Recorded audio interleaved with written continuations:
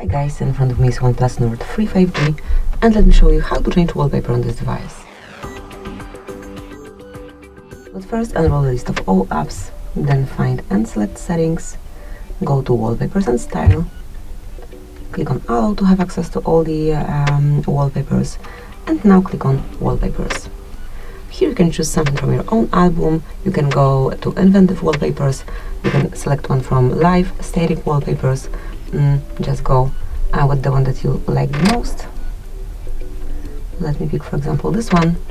You can also scroll it here to see how each picture looks on your screen.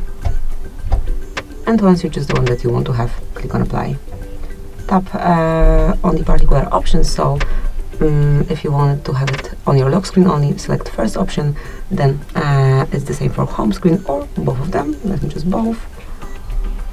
And that's it, that will be all. Thank you for watching. Please subscribe our channel and leave the thumbs up.